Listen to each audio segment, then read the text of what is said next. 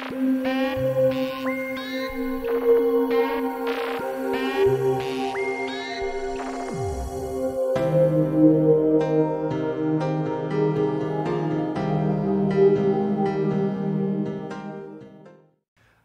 back to another edition of Beyond Addiction. My name is Adrian Webster, and up until this point in the series, we have really been focusing on the drugs, on the problem of addiction, on the neurobiology and the chemistry and the physiology and all that kind of stuff.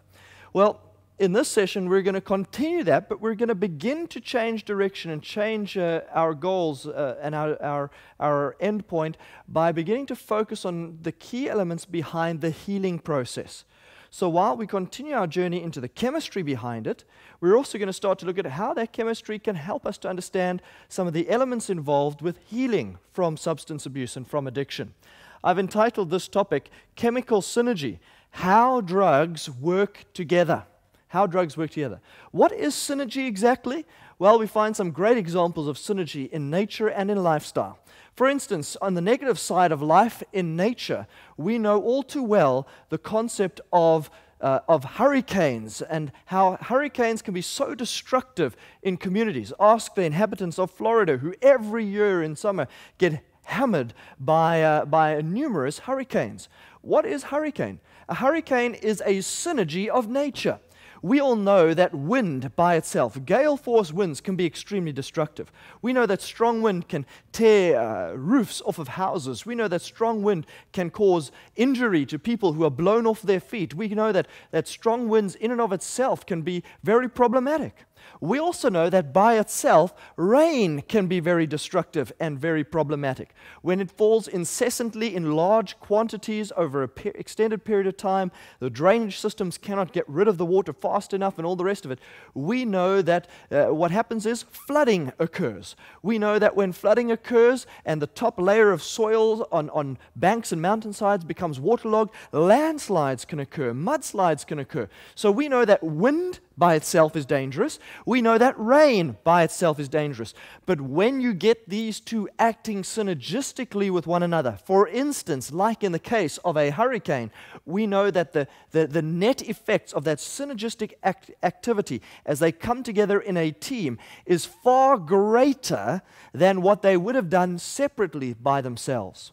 That's the negative concept of synergy as we find it in nature.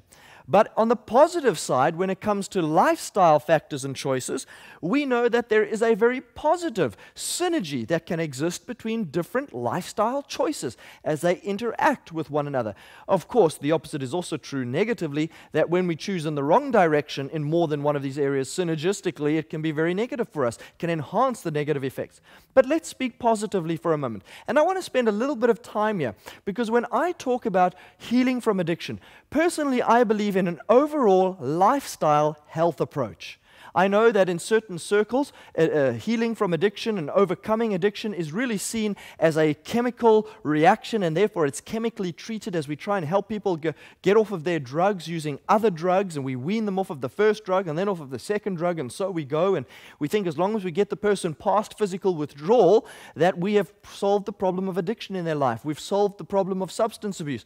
But addiction is a much bigger problem than just the chemical element. It has social elements, and it has physiological elements, and it has all sorts of even spiritual elements and so on. And we'll talk about some more of these in upcoming episodes. But when I talk about addiction and when I talk about a lifestyle of addiction, and on the contrary, when I speak about healing from addiction, I believe in an overall lifestyle holistic approach.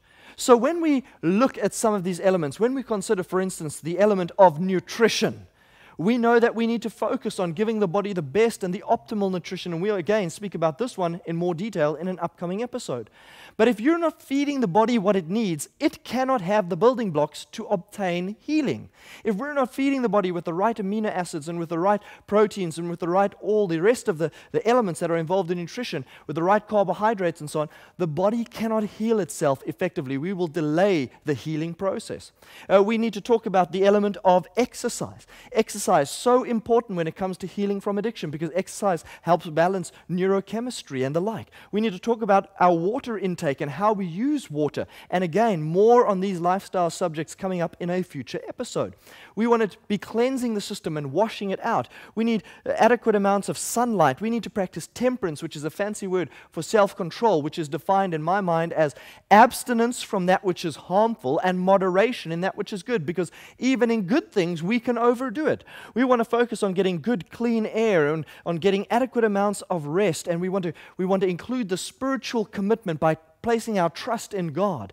When you take these 8 natural doctors, as I like to refer to them, you take these 8 natural remedies, these 8 lifestyle principles, and you practice one of them or 2 of them, of course there's benefit to be gained. However, when you add to the first, you add to that the second and the third and the fourth and the fifth and the sixth and the seventh and the 8th, and you start practicing this overall lifestyle, each of these separate elements having benefit in and of themselves, when combined into one lifestyle factor, one way of living, it creates a synergistic reaction where the net, the overall effect is greater than the sum of the individual parts. Does that make sense to you?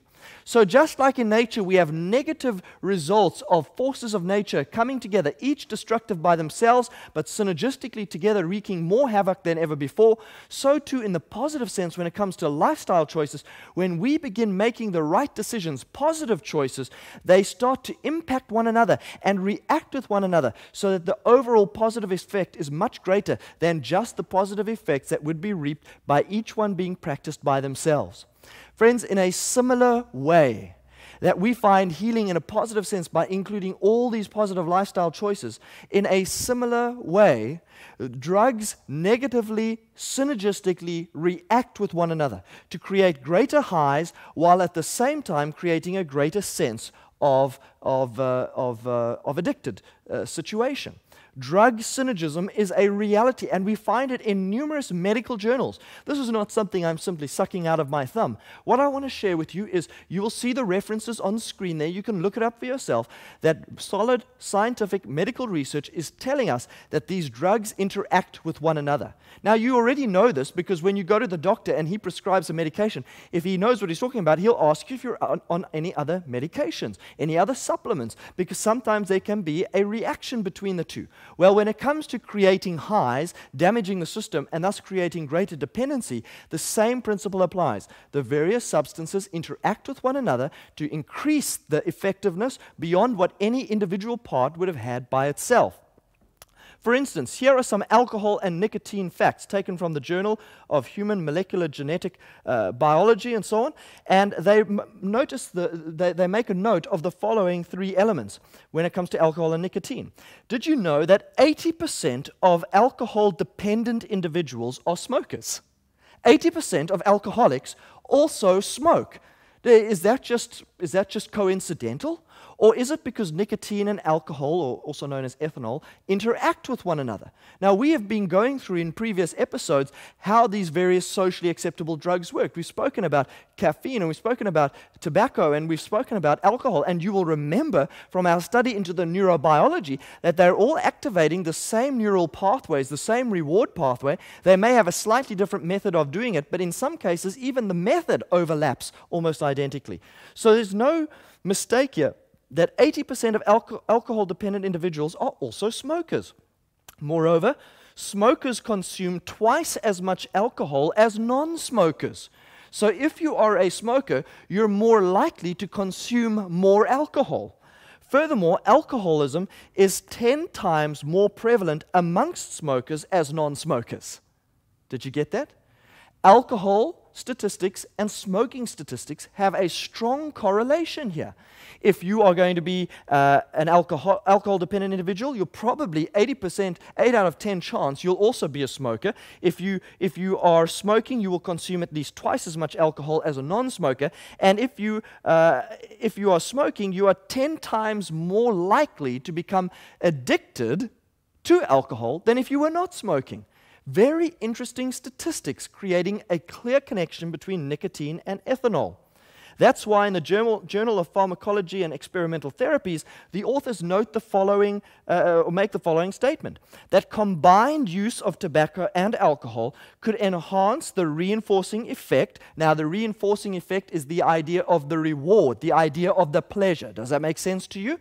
So when we combine tobacco and alcohol, it enhances the reinforcing effect in humans, as well as facilitating long-term neuroadaptations, increasing the risk for developing co-addiction. There's the word, co-addiction. What are we saying with this? That when we use, according to their research, as they've studied this, when you smoke and you drink, you get a greater sense of reward. The high is enlarged. Because the high is enlarged, the brain reacts to this. It's like taking a stronger drug. So the reaction is a neuroadaptation. Now that's fancy medical terminology for basically stating that the brain adapts to these substances. It realizes there's too much dopamine, there's too much neurotransmitters going on there. And so what does it do? It counteracts the overreaction by withdrawing the receptors or by breaking down the neurotransmitter. So neuroadaptations, changes in the physical structure, changes in the function of the brain take place at a greater pace, at a greater rate, when we are using both nicotine and alcohol together with one another. In the same way that the two reinforce and enlarge the high effect, the euphoria, it also damages the system at a greater rate. That's out of a medical journal. Same journal goes on to say the following, that sub-threshold doses of nicotine and ethanol activate dopamine release in the nucleus accumbens and the ventral tegmental area of the brains when applied together. Okay, okay, let's digest that in common language. In other words, sub-threshold, meaning that when you take an amount of nicotine and an amount of alcohol, which are below the amount that is needed to create an effect in the brain. Are you with us? So that amount of nicotine by itself, you won't even feel it. That amount of alcohol by itself, you will not even feel it. But when you take those two amounts, which are too little by themselves, and you administer them at the same time, what happens? All of a sudden, an effect is felt in the body. In other words, the two are enhancing one another. By themselves, they couldn't work, but together they form a synergism that gets the system going, and reward and pleasure is the result. And where does it do it? In the nucleus accumbens and the ventral tegmental area. Now, you will remember that those are the two of the three parts in the reward pathway. Ventral tegmental area, nucleus accumbens, and the prefrontal cortex is an area of the brain in the center of the brain responsible for the sensations of reward and the sensation of pleasure. It is an area of the brain where the neurons there are storing, releasing, utilizing, reacting to a neurotransmitter called dopamine. Dopamine is the feel-good, pleasurable type of neurotransmitter, and so we end up with a system where we have activated this reward pathway, a reward pathway which would not have been activated with those individual doses of either nicotine or alcohol because they were below the threshold to create a reaction. Take them together, boom, there's a reaction inside of the brain, and you experience that as euphoria and as pleasure. The same journal goes on to say the following, smoking is also associated with increased risk for alcoholism relapse and other substance abuse. So medically, what are they saying? They're saying that if you are struggling with the harder drugs, the cocaine and the heroin and all those things that people go into drug rehabs for, including alcohol, by the way, that people go into rehabilitation centers for, and you maintain your habit of smoking, you are disadvantaging yourself, and statistically, you're placing yourself in a much higher likelihood category for relapsing into your alcohol addiction, relapsing into your harder drug addiction. Why? Oh, we can understand the physiology from our previous episodes in Beyond Addiction. We can understand the physiology from what we're reading from these medical journals. They're activating the same pathways. That means they are utilizing and abusing the same pathways, which means they are damaging the same pathways. So I am trying to heal those pathways to get off of my hard drug while I'm constantly triggering that pathway and damaging the pathway by using a lesser stimulant or a lesser drug. But what am I doing? I'm damaging with the one hand while I'm trying to heal with the other hand. Doesn't make sense, right? That those lesser drugs form a stimulus, as it were, that creates a desire in us for a stronger type of drug, We cultivate the desire for stimulation, while at the same time, every time we engage in that stimulation with this nicotine substance, what are we doing? We're lessening our ability to experience that stimulation. So we cultivate the desire for it, while because of the physical damage, we disenable ourselves from experiencing it. So eventually we get to a point where our smoking is not doing it for us anymore, and we are more likely to go looking for other drugs. Then when we wake up to our situation one day and we decide, I want to quit my other drugs, I find it more difficult to do so. I find myself more tempted to go back. I find myself failing more often, because as long as I'm maintaining the nicotine habit, I'm constantly dumbing down the area of the brain that enables me to experience pleasure, while at the same time cultivating the desire for that pleasure. Can you see how it's a bit of a dangerous situation and a vicious circle? So that's why they say smoking is associated with increased risk for alcoholism relapse and other substance abuse. If you want the best opportunity, the best possibility of escaping your problem of addiction, then you want to get away from all forms of substance abuse, even the nicotine abuse. Nora Falco, a medical doctor, in an article entitled Neurobiology of Nicotine Addiction from the National Institute of Health and National Institute on Drug Abuse, has the following to say. Studies have shown that nicotine, just like cocaine, just like heroin, just like marijuana, increases the level of the neurotransmitter dopamine in the brain pathways that control reward and pleasure. So she is simply confirming, as a medical professional, what I've outlined for you in the previous episodes and in this episode, that nicotine does the same thing in the same reward pathway as do the other drugs. We have that from a medical professional. So we're damaging those systems all the time through the use of these socially acceptable drugs. From the National Institute on Drug Abuse, we learn the following, that people who abuse alcohol often also abuse other drugs. In fact, they say 45% of patients being treated for alcohol abuse report abuse of other drugs, and alcohol and certain drugs work in the same areas of the brain. Combining drugs with alcohol can greatly intensify their effects, which can be very dangerous to the brain and the body. So I'm taking my ecstasy, or I'm taking my cocaine, or I'm doing whatever, and I'm right on the edge of what the body can tolerate. I go smoke a cigarette, or I go have a few drinks, and all of a sudden I find myself in a very dangerous position. Yes, the pleasure sensation increases, but it increases to such an extent that I may sit with an overdose problem. I may sit with an overload problem that the body simply cannot manage anymore. And of course, because of that effect, because of the enhancing effect, where they're all coming together synergistically to create a greater high than any would create by themselves, I'm also damaging the system more rapidly and creating a worse scenario and a worse situation. So in a nutshell, to summarize what we are saying in this particular topic, number one, the various drugs have different mechanisms of action, but the same net effect. Whether they do it through option one we learned about in a previous episode, where we overstimulate dopamine release, or whether we do it through option two by stopping the recycling process, or whether we do it by reacting directly with the dopamine receptors, or whether we do it like with nicotine by reacting with the acetylcholine receptors, or whatever the particular channel is. The direction or the method may be slightly different, but the net effect is identical.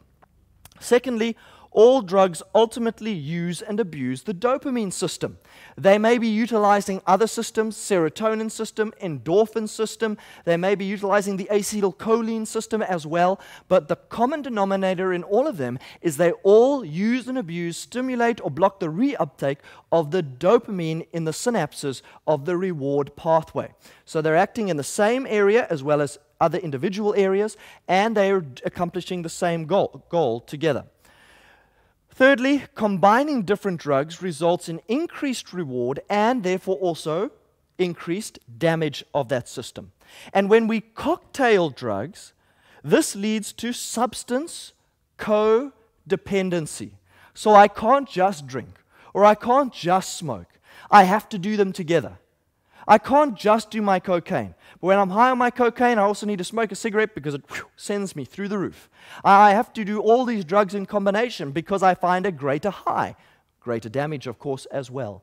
So what are we saying with all of this? Obviously, it tells us something about how we can find healing.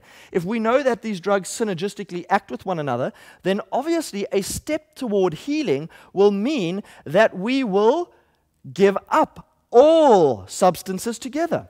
When you come in for treatment or you go in for treatment to a lifestyle center, to a rehab clinic or whatever it is, even if they do not insist on you giving up your cigarettes, you giving up your caffeine because those are socially acceptable, you should make an intelligent choice yourself to give it all up. Because otherwise, as I said before, you'll be trying to heal with one hand while you're trying to destroy with the other hand. And those two actions do not go together. This is one of the biggest problems I think we have in conventional therapy, in conventional treatment for drug abuse, in the conventional medical world, is we see addiction as a particular substance. We see addiction as cocaine addiction or as heroin addiction. And our objective as a medical professional, our objective as a detox professional is to say, hey, I need to get this person off of the substance. They get off of their cocaine, they get off of their heroin, they leave there free of that particular substance. We pat ourselves on the back and we go, well done, Adrian. You are a good medical professional. You are a good nursing assistant. You are a good addiction expert. You help them get off of their cocaine. You help them get off of their heroin. Now, make no mistake, that is good news, and it is a step in the right direction because those drugs will kill you real quick. So you've bought them some time. But you haven't necessarily solved the problem of addiction because addiction is much bigger than a particular substance. Addiction is bigger than heroin. Addiction is bigger than cocaine. I may get a person off of those two substances or any one of the others while I am perpetuating their addictive behavior in some other area of their life. So I have not solved the problem of addiction. I've only solved the problem of cocaine. As I say, a step in the right direction, but perhaps we need a new way of thinking of these substances so that we realize that it is not about a substance. It's about a package called addiction. And I haven't solved the package of addiction until I have helped the person move beyond all their substances. And that's why addiction problem, or the solving of addiction, goes beyond physiology, goes beyond chemical fixing of the problem through weaning a person off of one drug by giving them another drug, etc. It's a lifestyle approach. It's about healing the whole human organism. Does that make sense to you?